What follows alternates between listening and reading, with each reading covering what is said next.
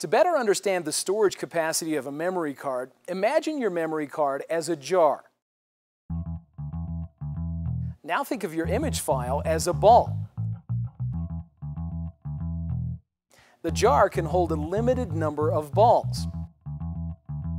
The larger the storage capacity of your memory card, the larger the jar. Obviously, you can hold more balls in a larger jar. The great thing about memory cards is that when they're full, you can dump the files onto a computer and reuse the card as many times as you like. We will discuss how to do this later.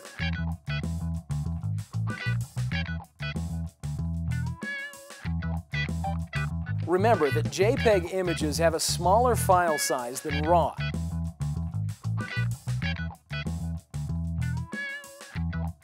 That means you can fit fewer RAW files on your memory card.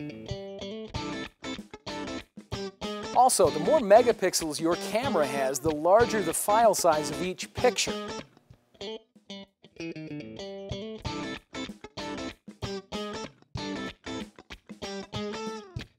This means that with a 1 GB memory card and a 3 megapixel camera, you can fit about 530 JPEGs or 210 RAW files. With a 5 megapixel camera and a 1 GB card, you can hold around 330 JPEGs or 130 RAW files. An 8 megapixel camera allows approximately 210 JPEGs or 80 RAW images per 1 GB card. And finally, with a 10 megapixel camera and a 1 GB card, you can store about 170 JPEGs or 70 RAW files.